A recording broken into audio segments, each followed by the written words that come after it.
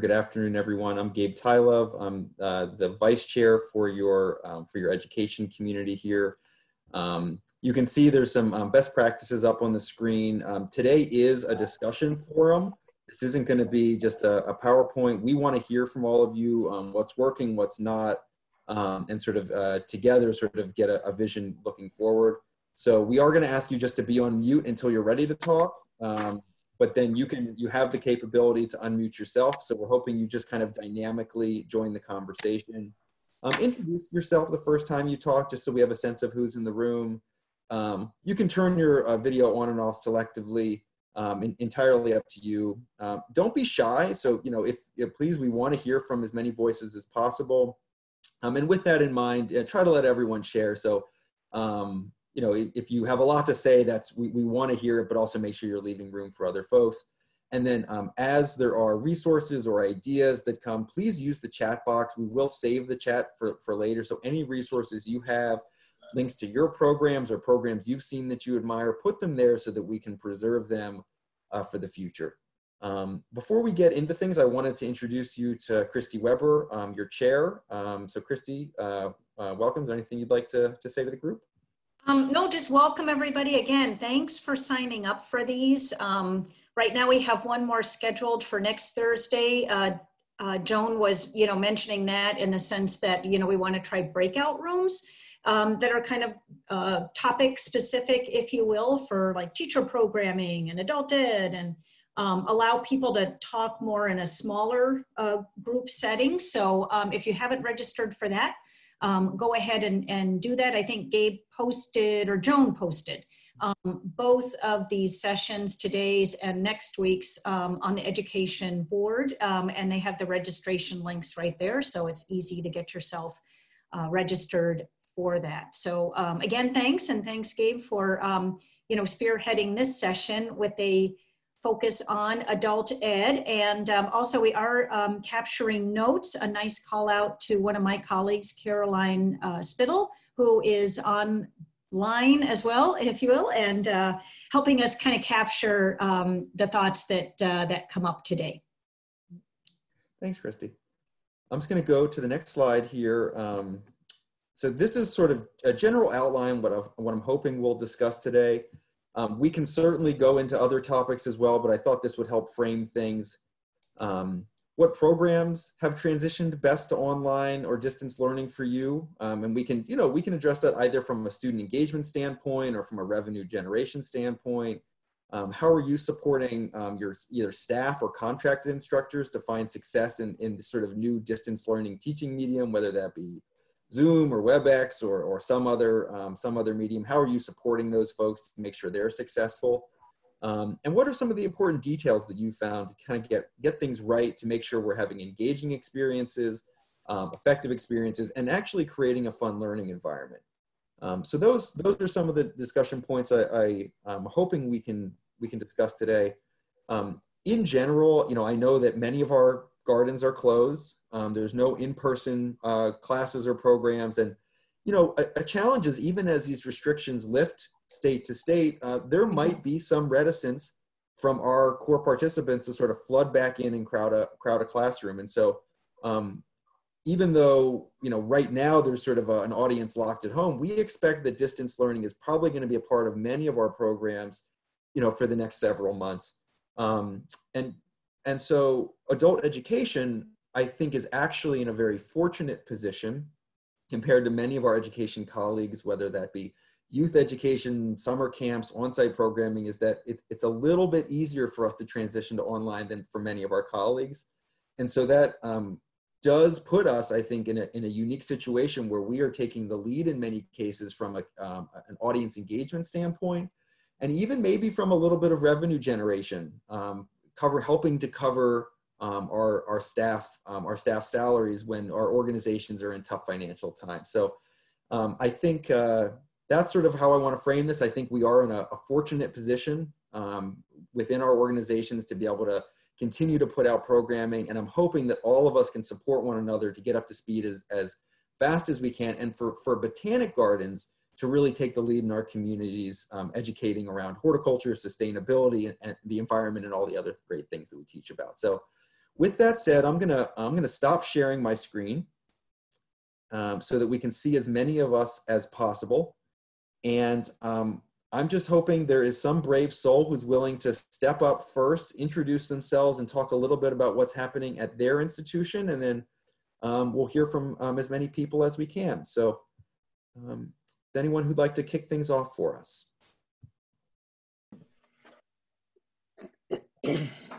Hi, I'll kick things off.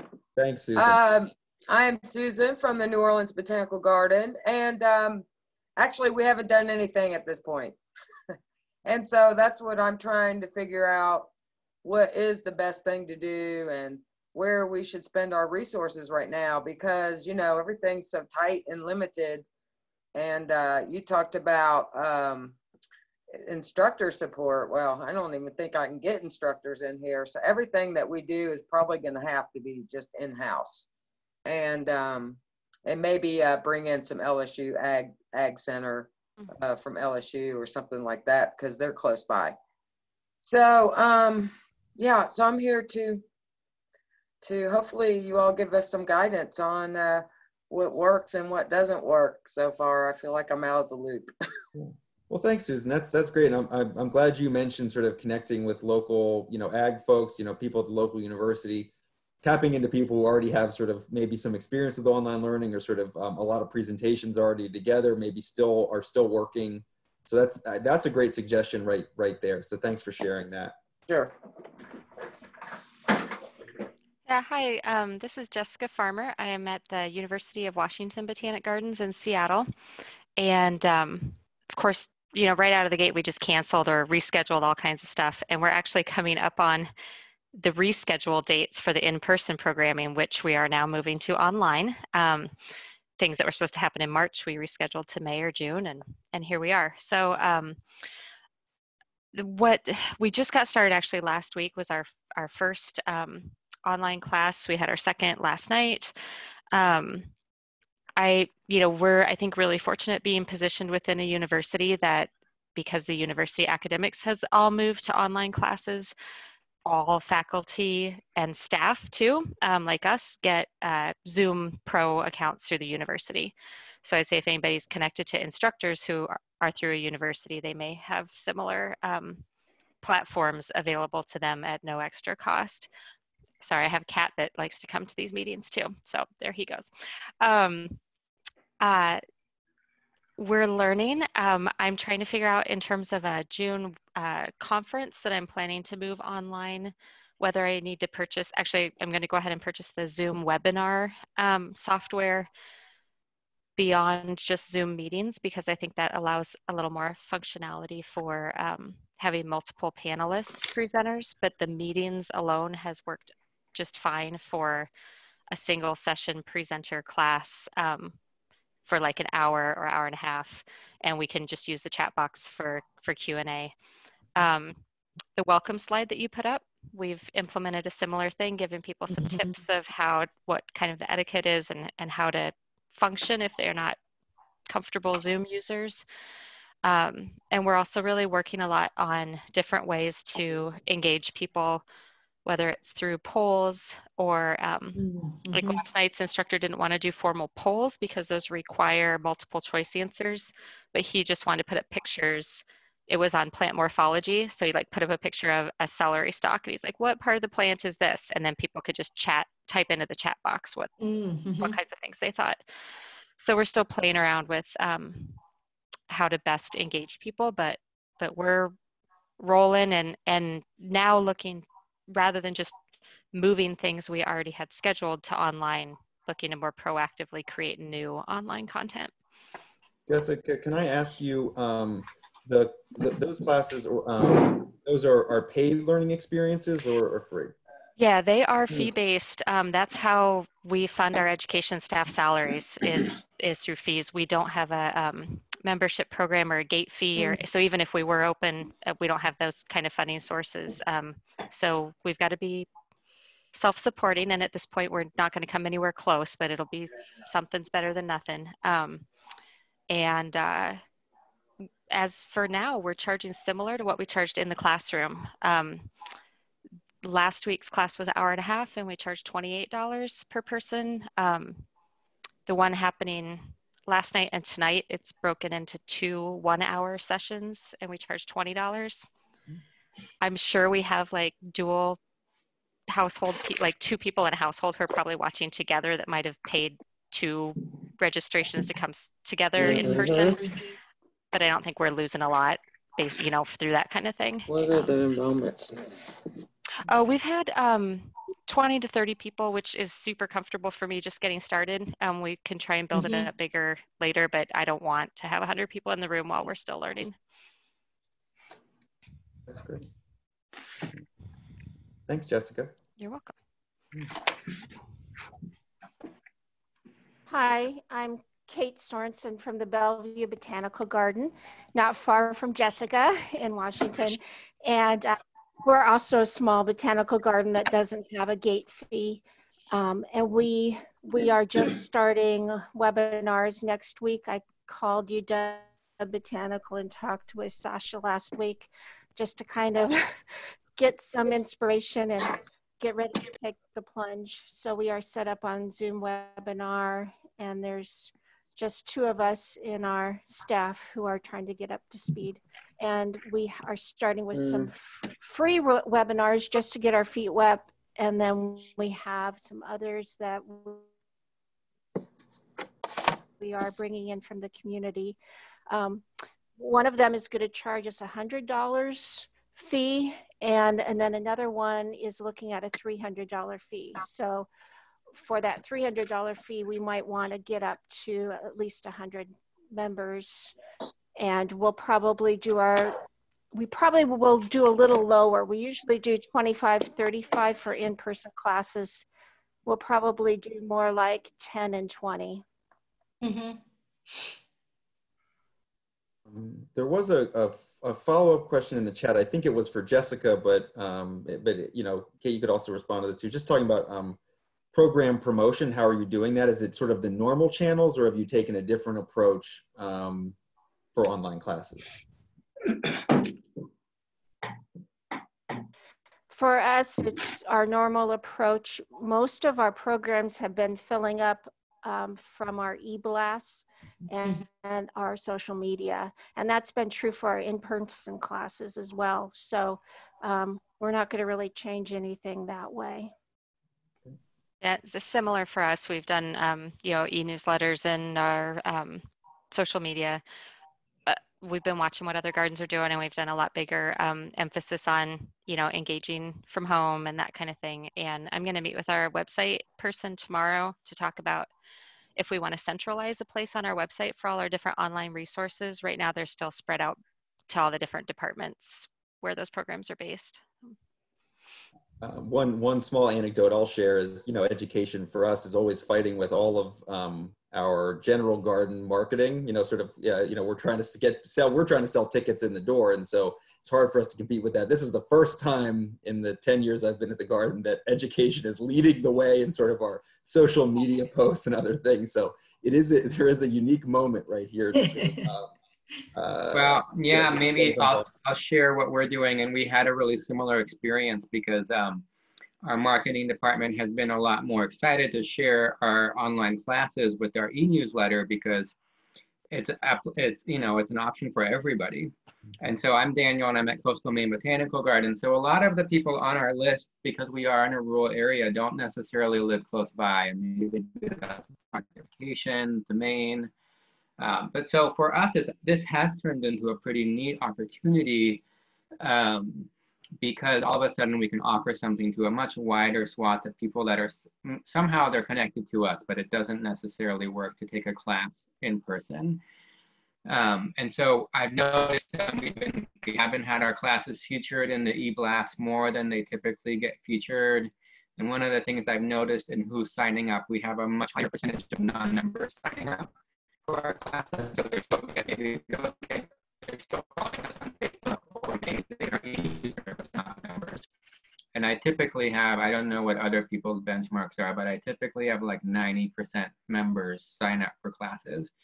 And the online programs we've started have been more like 65% members. So that's been neat to see. Daniel, are there particular topics you're focusing on for online to sort of draw in that broader, wider audience, or is it the same things you already had scheduled, or what are your thoughts there? You're muted right now.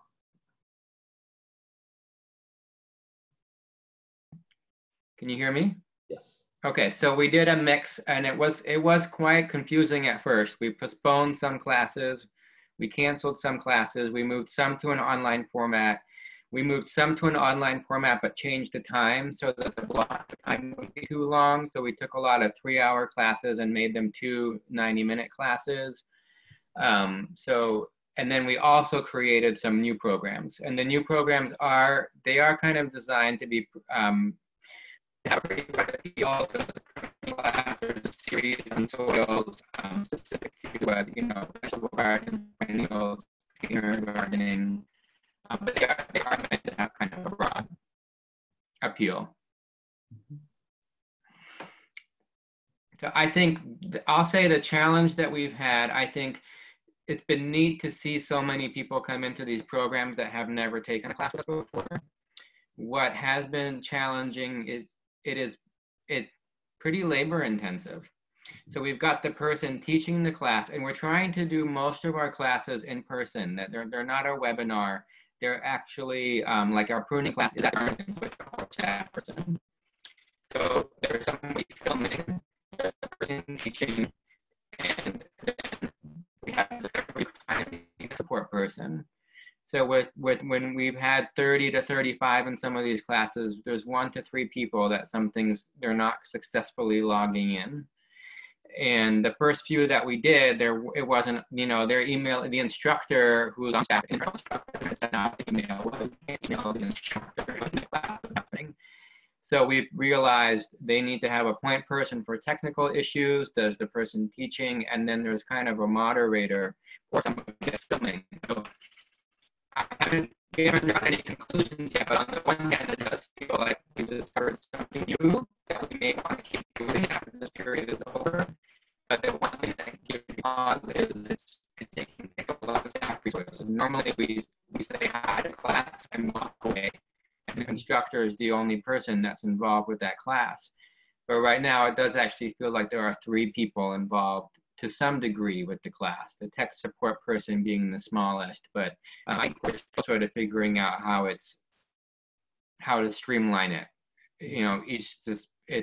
It hasn't felt super streamlined, to all those different moving parts. Yeah, and I'll share that's very similar experience for us, where we've got the instructor usually at home, so they're maybe just filming themselves. They might, depending on the class, they may have someone helping them film. Then a staff person, usually myself as a host, who started it, who welcomes people, who's managing the chat, who's muting and unmuting and sort of taking care of the technical stuff. So that's 2, at least 2, sometimes 3 right there. And so very similar experience for me at FIPS. Yeah. And we're charging similar prices, I think, per hour as people are describing. So the ones that were 3 hours long and we would split in 2, we kept their original price, which is around $36, $38 for a 3-hour class. So we took our programs that we designed specifically online are just 1 hour, and they are $10 to $12, depending on the member, non-member. So on the one hand, there's more people in them, but they really are more affordable, which I think also for this moment is nice. They can bring a lot of people in, but it still, to me, raises a question, even with 30 people in them, they don't as much in-person intensive. So I don't know, still lots of answer questions. We felt like we had to keep them somewhat affordable. Our local extension is doing a lot of free programming. Our local gardening association is doing a lot of free programming. So we felt like we needed to think about what about our programs adds extra value, but also had to be price sensitive. Thanks, Daniel. I appreciate your insights. Like Yeah, please, Christy. Go I'm ahead. Christy from the Buffalo and Erie County Botanical Gardens. Hi, everyone. So we're kind of working with a lot of similar stuff as you folks are. So we were trying to figure out what we could transition online out of all of our programs. So the easiest thing for us was our horticulture classes. So we did have to like move some dates around while we were trying to figure out if things should be rescheduled. And once we realized we got to switch gears here, it seemed pretty easy to transition these classes because they're a lecture-based class. So we could do share screen through Zoom. So that's what we ended up doing. We had our very first one this last Saturday. And most of the participants that were registered stayed to do the online class, and we were able to pick up a couple extra folks as well. We kept the price point the same. It's about a 2-hour class, and our education coordinator, Jolene, who's also on this call, is very good with technology. So she acted as the host for the meeting, and our instructor was able to work with her to make sure everything went smoothly. If people were interacting in the chat box, she was helpful to relay questions. And we also figured out, we usually pass out like a quiz that people can do. She figured out how to make it like a PowerPoint option so we could go through the quiz and the quiz could be filled in with folks, because we weren't really sure like how to manage everybody possibly talking at once with the answers for the quiz, and it seemed to work out well. So that inspired us to kind of think outside the box a little bit more, try to figure out what else we could offer in a similar format. So we have a wide outreach program for lectures. So we go to garden clubs and we go to libraries and do community-based lectures. So we're going to try a lecture series at a lower price point for those classes and offer them similarly. And then we've also been doing videos. So with tomorrow being Arbor Day, I took a whole bunch of short videos in front of some trees, and our marketing team put it into one big video, and we're going to share that out for free on our Facebook page tomorrow. So that's what we were able to kind of do easily. What we're struggling to think of right now are more hands-on classes, like how do you do a floral arrangement online, and particularly our art classes for adults. Not sure how to make that happen.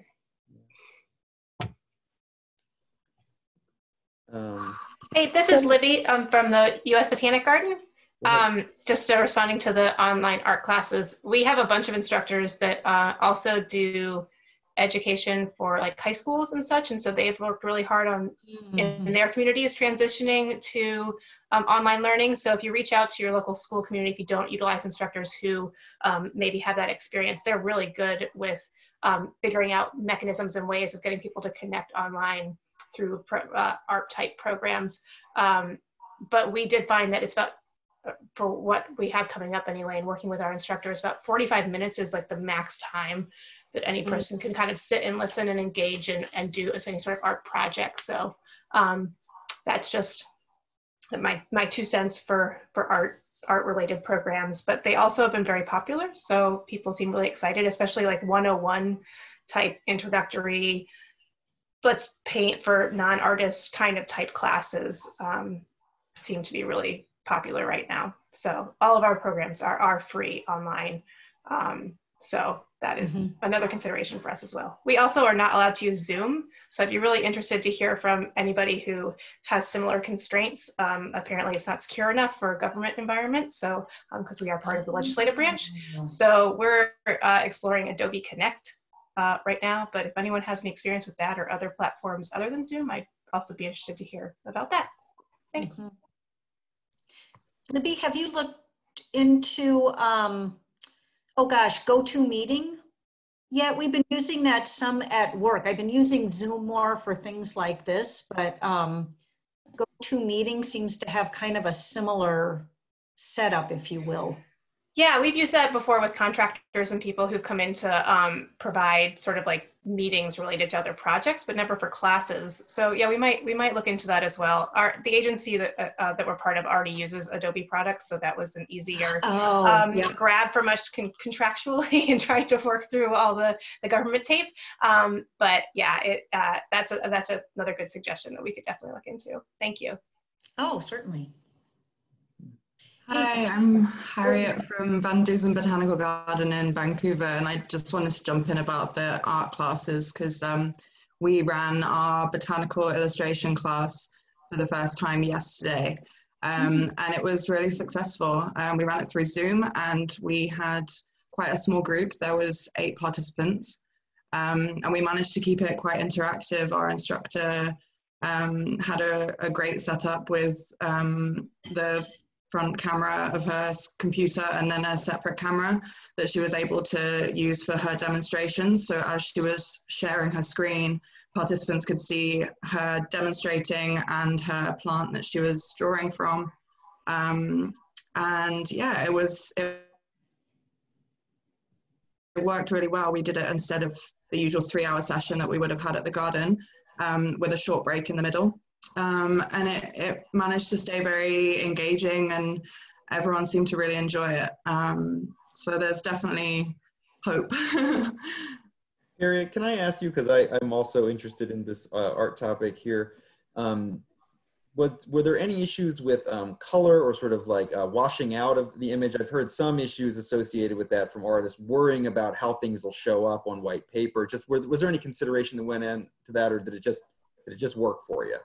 Yeah, so I had multiple meetings with the instructor beforehand, testing out her different cameras and seeing how the quality was and what different lighting would work and that kind of thing. And because she was just sketching, there wasn't much, well, we weren't working with color, so I can't comment on that. But we worked with kind of different camera angles and making sure she had the right lighting so that the contrast was clear enough so that as she was doing lighter sketches, participants could still see what she was doing. And I think the quality was really good.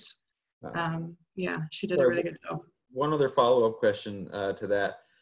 For that sort of 3-hour session where there's maybe some presentation, but also people are drawing and it's sort of a longer period, did people just leave their microphones on? Were they muted, but then could sort of ask for instruction from the presenter, or what was that dynamic like between the instructor and students in that longer class? Yeah, so we did shorten it to 2 hours, and we had a very small group. So there was 8 participants, and at the start we asked everyone to mute their microphone if they had any kind of background noise, but kind of through the class interaction increased, and by the kind of halfway through everyone was unmuted, but just jumping in as and when they felt they needed a bit of guidance. And there wasn't, I don't recall there being any kind of talking over each other or that kind of thing. Everyone was very respectful and just happy to be there and to be communicating with people outside of their house. It was great. I'm glad you brought that up, and it's something that I want to also sort of just pose to the rest of you as well as you're sharing your experiences. Is, you know, as much as we're sharing information, which is really valuable, a lot of times our education classes end up being communities of people who are interested in the same subject. And so finding ways not just to sort of share information, but also create that sort of community dynamic can be something that's going to really be bringing people back week after week. And so I'm glad to hear that worked well for you. Congratulations. Thank you. So, Harriet, Nancy Sharp has a question that has come up in the chat for you. Did the instructor who you're just speaking of, did they already have online teaching experience? So they just were able to kind of readily get right into this? Or could you talk a little bit more about that part of it? Yeah, she had run one course previously online, the previous week, I think, using a different platform called Blue Jeans. But that was her very first experience of teaching online. So she was nervous to jump into this format because the class that she'd done previously was a one-off workshop. And I think that one was a longer one. I think maybe 4 or 5 hours that she still managed to run as a one-time workshop. And she said that it had gone well. But this we're running as an 8-part course. So it's shorter classes that we'll be doing weekly through the spring. And yeah, she was a little nervous to set up for this class, but I think now that we've got a few teething problems out of the way, it'll be really, really good moving forward. So excellent, thank you. Who else would like to jump in? Tell us what they're doing. Hi, this is Jillian. I'm also from Van Dusen Botanical Garden in Vancouver. Okay. And just to add a little bit to what Harriet has just said, First of all, I wanted to say that all the people that were registered in that class, well, the vast majority actually, had already registered for the class before the shutdown. So we purposely made the decision that we were not opening it up more broadly for registration. We were just trying it out with this group as we transitioned to this format. But the only person that we allowed to attend the class was actually the mother of somebody who was also enrolled, who joined from Manitoba. So it was a really lovely way to build that community and for that family to get together in that way. So, but the other piece I wanted to add was about what we're in the works working on that we haven't offered yet, but hope to within 2-3 weeks. So we're partnering with a local gardening company in Vancouver that has better access to outdoor sites at this time. So the idea is that we're going to partner with them, that we will host the classes, and we do it through Zoom, but also it's linked to an educational platform called Thinkific. So we are now using Thinkific. So we're able to do things like through the course hosting on Thinkific, we can give them materials in advance, and we can give them lists of materials to assemble for the class, or links to anything we want to give to them, we can host on that site as well. So what we're doing is working with this company to present classes that'll be a combination of screen share, PowerPoint, question and answering, but then live demos in the gardens that they have access to at the time. So we're hoping this will be a great new format. And what we've really done in terms of identifying the content, because this is all new content classes, with the exception of one modification of a class, that's how to engage kids in the garden. But what we're really doing basically is capitalizing or taking advantage of this incredible boom and interest in gardening during this time, and recognizing that a huge number of these new gardeners are novices. They don't know what they're doing. So let's target these courses at that entry level for the most part, and open them up more broadly, lower the price point, and really not necessarily working with our existing audiences at all, but really broadening it out and sort of recognizing everybody's interested. And the other piece I always think too is, okay, now everybody wants to start gardening. What's going to happen when all the water restrictions kick in and they have no familiarity with how to manage that? So we're sort of letting that burgeoning interest sort of define our themes right now.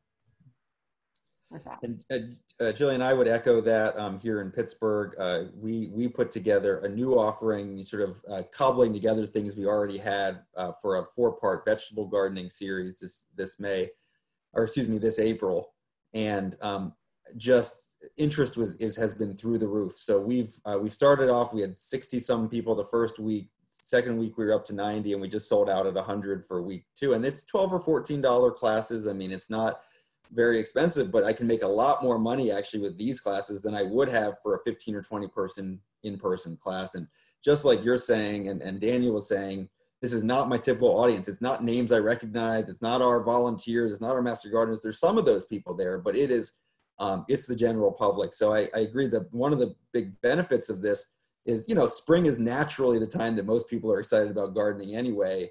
We're very fortunate that we happen to have a captive audience right now. So I think you're right on sort of simplifying and then, broadening the audience, because there's a real opportunity to engage that way. So thanks for sharing that. I can share a little bit. So my name's Ben. I'm with the North Carolina Botanical Gardens.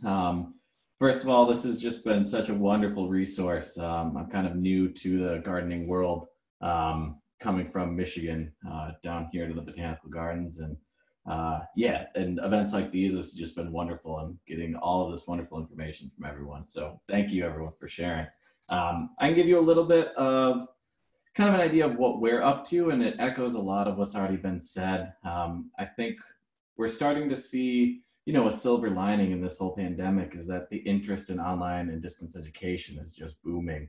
And we are a garden that traditionally did not offer online programming. So this is a great way for us to start experimenting with how to use online programming and distance education to our advantage, and how to actually reach out to new audiences that might not have interacted with the garden before. So one of the first steps that we took is we got our upgrade from just Zoom meetings to Zoom webinar. And we actually ran our first online Zoom webinar last week. We usually host a bi-monthly lunchbox talk lecture series that's very, very popular at the Gardens that covers a range of topics. So we thought, okay, that's a good low-hanging fruit for us to start off with. That's an easy format to take online, where the presenter is giving a synchronous PowerPoint and then doing a Q&A at the end on the given topic that they had scheduled. So that went really well. We had about 40 participants in that, but it was kind of last minute with our marketing. So we're looking to get a few more of those up in the next month or two, and hope to increase our numbers there. So we're also working with this idea of asynchronous and synchronous online classes. So with one of our certificate programs, conservation gardening, we're going to do some pre-recorded lecture and video with some of our horticulture staff, and then kind of coupling that with a live Q&A session with them as well to kind of ease the burden on some of our staff who now just have so much work with the garden being closed, but trying to care for the display gardens and things like that. It's this fine line and a challenge. I would love to hear others and how they've dealt with it. We use a lot of our staff as presenters for these, especially now. So walking that line between not asking them too much, but also drawing on their expertise and asking for their help for some of these online education classes. I'm working on our very first botanical art online class. So we offer a botanical art and illustration certificate program that's incredibly popular, a really passionate group of people that go through it. It's also a big revenue stream for our garden. So we're looking to do our first course with that, which I'm really excited about. It was really nice to hear Harriet talk about her experiences in putting that on. So really looking forward to the challenges that might come up there, and hopefully the successes, and thinking about how to move some of those courses we would traditionally do in person online to just increase reach. And one thing that we've just started to try to set up is doing a kind of botanical art and illustration coffee hour, where graduates of our program or others interested in art could gather together for 30 minutes or 60 minutes and do a live session where they could share their artwork, share some things that they're doing and working on, while under quarantine, and a way to keep building that community and keep that community together. One of the things that I found really helpful is putting together as many kind of guides and tutorials for folks on either how to teach online or how to do a Zoom meeting. We use Zoom at our institution, looking at some third-party integration as well. So for our BAI courses that will hopefully go online, they're all tied into our learning management system at the University of North Carolina. So that serves as a nice platform, kind of where all of our data management system for each class, where we can post syllabi, do forums with those who sign up and things like that. But yeah, I'd say right now, one of our biggest challenges that I've run into is getting some folks on board for the idea of online education, and how it can work and how we can still offer, those field components that might be a part of a traditional horticulture or conservation class, and still, provide a nice learning environment for students, especially if they're paying a fee, to make them feel like they're not only getting the information that they were looking for, but getting their money's worth.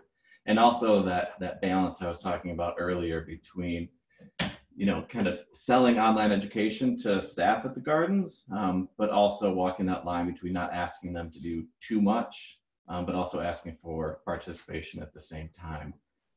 So those are some of the things we're trying to do and some of the challenges that we're running into in these early days of taking some classes online. Thanks for sharing, Ben.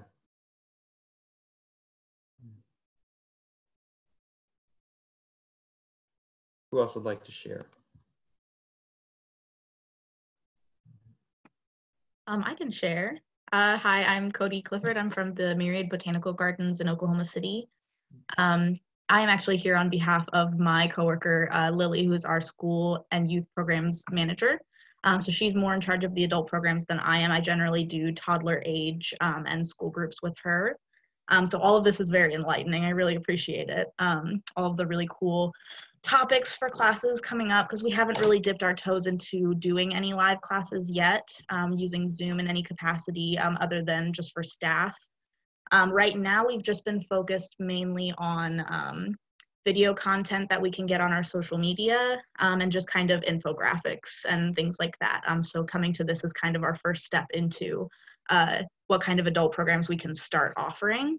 I will say I was in another webinar the other day that was virtual experiences for students and like teachers.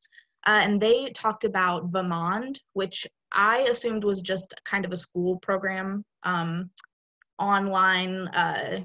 It's kind of like you form an experience. So people have been using it for guided tours, which I thought was really cool. That one's totally free. And I did take a little bit of a look at that. And it looks a little bit like a travel website where you would look up what to find in this city. But a lot of people are using it as like, here is a color tour of our prairie garden. And so they'll have lots of different informational packets that you can just move through like a guided tour. So I think adapting that for adults would be really helpful as well, for some gardens that mainly rely on guided tours like I know we do. Cody, would you be able to post that link into the chat whenever, just before the end of the session? Definitely. Right now, but yeah, absolutely. That's basically what we've been working on. We've always been a little bit experimental with our adult programs as well, because we came kind of to the gardens, me and my team, to kind of a mainly master gardener and older generational, like have been with the gardens, you know, since it began, kind of group. So reaching out to adults in the area has been a little bit tricky, trying to figure out what they are most interested in. So now, of course, we have even more challenges and hurdles with the current climate, but we're figuring that out, and hopefully we'll kind of get our feet on solid ground pretty soon. Thanks for sharing, Cody. Hi, this is Heather from the Greater Des Moines Botanical Garden. And I had a question about learning platforms or like learning management systems, if anyone's using those. I know Jillian mentioned Thinkific. We've been looking at Teachable, but I'm just curious if anyone's using anything that's really a standout program. And if you're not, are you feeling like, are you interested in looking into one? Heather, it's a great question, and I echo it. I would also just add, I'm wondering if anyone has any experience with Google Classrooms as a free platform, but any experience with those learning platforms and how they're using it, I'd love to hear from people. Good question. This is Nancy at Longwood Gardens. Hi, Nancy. Hi. So online platform, learning management, we use D2L Blackbaud. We've been using that for several years. We used it primarily to supplement in-person classes. So our ornamental hort classes, we put the lectures up, the 6-week classes, we put the lectures up so people can revisit. We have additional learning material there. So people can practice their terminology, glossaries. Instead of handing out all this material, background information, we make it available on the online platform. We also have transitioned when we had a couple classes in progress when the shutdown came, some landscape design classes. We had a couple instructors who finished out their classes that way. It is a very robust platform. It's not free. But we had somebody who's dedicated to that and has worked with the instructors, so we were in a good position to transition to that. We also use that platform. We have 2 massive online open courses that we've had in the past. One on orchids, everything about orchids, and another on everything about aquatics. We usually open up in the season that accompany that in the garden. We have an orchid extravaganza again, so we would have the MOOC open during that period, and the same with the water lilies. We'd have aquatic plants, we'd have that open during our water lily season. We're opening that up all year for people to find another way to experience us for not being there in person. Thanks, Nancy. Anyone else have platform information to share, learning platform information? I can say a little bit about Thinkific, but we have just started to use it. So, but we had a few different people doing research into which platform might be the best for us right now. And quite honestly, we didn't even look at Blackbaud products because usually the price point of Blackbaud is just out there. So we had to look at something that wasn't a big cost at this time. But what we're really liking about Thinkific is the ability to integrate the live streaming class with the embedded content. So you can easily have videos embedded in there that they link to, or you can have surveys, you can have any amount of other documentation associated with the class as well. So we also ran yesterday, we ran a part of our garden classroom series for teachers through it as well. And that was successful. And we're working on a bigger program that's more designed for youth that really integrates activities, videos, and other games. You can link to other online games as well through the platform. So it looks like there's a lot of possibilities with it, but we'd have more to share in about a month about all those different, how those actually all work. Jillian, while you're on the mic here, a question I had that may have tied a little bit into a question from Ben also. Just, you had mentioned maybe sort of doing some outside videography or sort of other, and I'm just, for me, it's always been a little bit nerve wracking. It's, there's wind, which will, could hurt the sound quality, or if, it's just much harder to control. I'm just curious what your thought process is going into that, what kind of equipment you're thinking about, or what backup plans you have, or just, it's just been a big, an area of concern for me. And so I'm curious if you have any thoughts to share. Absolutely. So the approach that we took was to join with an organization that has been doing, or a company that's been doing some of these already. So they've actually worked out a lot of those bugs. And so they've been hosting these, some live webinars from the garden in the past. So to be honest, I guess we're kind of relying on their, their experience in this right now. But the one thing that I did find yesterday when we were doing this class for the teachers is that I found actually once I was participating in that, and I was mostly an observer just to make sure that everything was going smoothly, because we had our staff facilitator and we had our contract instructor teaching, but I found the whole experience far less intimidating than I expected.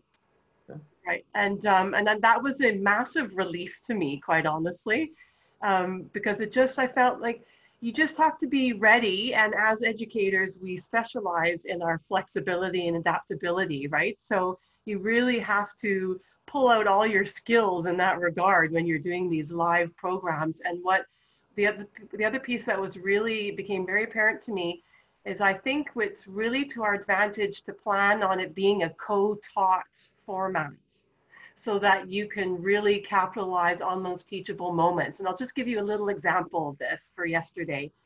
So the instructor was talking about seed potatoes, right? And how to plant potatoes. This is with a group of teachers in their school gardens. And she sort of, I guess she made a bit of an assumption of what is a seed potato? People know what that is. And through the conversation, somebody suddenly said, I don't know what a seed potato is. What are you talking about, basically? And I wasn't the instructor, but at the same time, I had some seed potatoes that I hadn't yet planted in my garden. So I was like, hey, I've got one of these. And I just held it up and showed everybody, what is this? How is it going to grow? And why do we use this? So and it made me really think about planning for that. Planning for how do we co-teach using the skills and knowledge and resources that we have in this very segregated environment that we're in. So I'm not sure how that's going to play out into other types of programs that we do, but it's made me really think, you know what, let's think about these things in a different way and how we can spontaneously support one another in implementing these classes. That's a great point. And one of the things that sort of really resonated with me there is I've taught a couple of these online classes now, and I will say from an instructor's standpoint, it can be a lot. You don't have the energy of a large crowd necessarily. If you have your PowerPoint up, you might only see one or two faces. And having a co-host who's asking you questions, who can jump in, who can be another voice to sort of play off of, even that has been incredibly helpful. And to your point, I think the more we can sort of expand who's teaching it, we can sort of create more interesting and engaging environments. So thanks for bringing that up. And I do think that this presents us sort of unique opportunities And so we shouldn't just sort of think about it exactly how we've always created these events. Yeah, thanks, Jillian. Mm-hmm. We still have about 5 or 6 minutes. Still plenty of time for others to share their experiences or their questions. How much are you all charging for the botanical garden or like illustration classes? I mean, they're typically high anyway, aren't they? Am I on there? Yeah, well, we heard you, Susan. It's a good question. Maybe, I don't know if Harry would want to take that. Hey, yeah. So we charge 275 Canadian dollars for the course. But as Gillian mentioned, all of our participants, except for the mother who joined from Manitoba, was already signed up. So they had paid that, assuming they'd be taking the class at the garden. But there was, out of the original participants, there was only one who was not happy with taking the course in an online format. So everyone that had previously paid that amount was very happy to move forward in the online format at the same price point. Harriet, how many weeks is that class? It runs for 8 weeks. 8 weeks, okay. Yeah, and because we shortened it to 2 hours per session, what we've done for the 3rd hour is the instructor is creating a follow-up document with a recap of everything that has been covered in the class and some homework tasks. So in the Thinkific platform that Gillian was talking about, there's a way to for the participants to upload images in a discussion kind of section on the class. So they can upload their homework tasks for them to get feedback before the next class, which is something that Catherine, our instructor, would have been doing during the class. Right. So we're just kind of breaking it down in a different way, but they're still getting hopefully the same kind of interaction and feedback that they would have been getting in the class in person. Thanks. Yeah. And just to add to that, that was part of the reason that we didn't open it up more broadly for participation, because we didn't want to change that price point.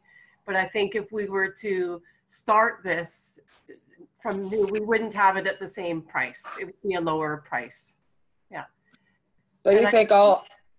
Sorry, I just wanted to say too, people have asked about that how-to guide. So I don't have it that you can link to it, but if you wanted to, I'm just trying to wonder how I can email it to everybody on this list. I can't upload a link right now.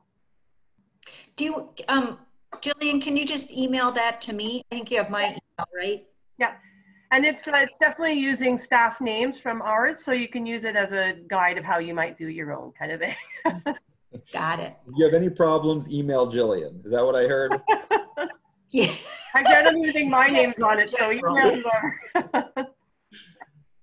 So what are you all seeing as a good price point for online teaching? Just say, you know, I like the idea of targeting, you know, the beginner gardener, getting a new crowd. What are you looking at for an hour instruction?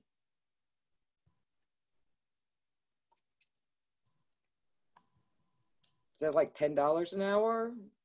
Or I'd say we do 10 to $20. Like 20 would be on the high end for something that's more technical, technical pruning class or something like that. So yeah, that's what I'd say, 10 to 20 per hour, with a lot of the beginner stuff being at 10. Yeah. And to some extent, I would imagine that, you know, that varies across the country and garden by garden. I would expect, for some of our classes, we have kept the exact same price point and there's been no difference, and that's been fine. You know, for other classes, we've maybe given, you know, maybe a 15% discount, or, you know, a few bucks off of what we might have normally done, because we're offering it online. We can also get way more people in class, so we might not even lose revenue from that standpoint. There are certain classes, actually, we're trying to do culinary, which normally would have been a $60 class, because we're in person. We've got an event assistant. We're doing the dishes. We're buying food for everyone. Whereas we're going to be able to offer those at like 15 bucks. You buy your groceries, you do your own dishes, but it's going to be a much more accessible class. So it does vary by program, but I would expect somewhere between what you normally charge and maybe a slight discount since it's online. Yeah. So who's teaching your culinary classes? So we already had a culinary arts program started. Okay. So it's our same instructors that would have taught in person. We just handpicked sort of the ones we felt like were going to be their personalities would translate best over the internet. We have a few that take a little longer to warm up or sort of are better sort of on one-on-one communication, and we have a few that kind of really can project, you know, to a crowd, have really live personalities. So we started with them, and I think that's probably maybe a good rule of thumb if you're finding instructors for this format. They have to have a fair amount of self-confidence because there's less intimate connection in some ways, and so I mean, anyone can do it, but I think you may want to steer more towards those bigger personalities. Yes. Speaking of big personalities and also culinary reminded me of this is we were talking with our staff the other day about more social media engagement, especially for adults, and started to think about, I don't know if any of you watch the Bon Appetit channel on YouTube. Bon Appetit, the big wig culinary magazine, but they do a lot of stuff that's very like personable and very now we're stuck at home, let me show you my whole kitchen and what I like to use and things like that. So we have been talking about doing kind of like a houseplant series, or like, here's my garden. And so if you have staff that is not too shy, that might be a good idea for some gardens to start. Like, if you don't already, I know that we haven't done a whole lot of personable, here's who's on our staff kind of social media. So if you don't already do that, this is probably a perfect time, especially because I know we were talking earlier about the new gardeners popping up, everybody who's been previously stuck in their offices now in quarantine wanting to do some more gardening. I think it's a perfect time to see what we're doing in our own homes with such horticulture experience as we have. We are at 4:30. This time actually went by very, very quickly. Appreciate you all being such active participants. As Christy mentioned, we are going to be back next week, April 30th, for a forum. And our goal for that is we're going to try to do breakout rooms with the idea that, you know, we don't want to just have a week on adult ed and just a week on summer camp. So we want to bring everyone in the education community together, but then kind of put you all into smaller groups. You know, we haven't set on a number yet, but maybe 7 to 10 or something like that, where there can be a lot more dialogue and then have people all come back together and share. And so that's the hope. We're still figuring out what our, you know, sort of forum presence will be going forward. So we'd love to hear from you. Did you enjoy this? Would you have preferred larger groups, smaller groups, different topics? Interested to hear your thoughts on that, either in the chat or through email or on the forums. And so let us know, because we don't yet know exactly how we want to proceed going forward. We want to be as responsive as we can to people on sort of their changing needs. So thank you for being here. We hope you join next week so we can pick up the conversation for adult ed. And with that said, I just want to leave it to Christy or Joan to see if they have any final thoughts. No, yeah, thanks for that. Gabe, on the education board, or as part of the write-up for the session next week, has some suggested breakout topics. But if anybody has an idea, another thought, please post that on the board too. We'll be monitoring that and kind of making the final selection of breakout rooms, I would guess, early next week. So all of that can get loaded up and organized ahead of time. And Joan, I think we were just looking for a handful of volunteers to not leave the meeting. If you have a few minutes, just to kind of do a little bit of a dry run on the using the breakout room. Yeah, I'd really appreciate that. So we'll officially end the meeting if no one else has any other question, and then I will stop recording, and then we're just going to do 2 or 3 minutes just to run through something. So thank you.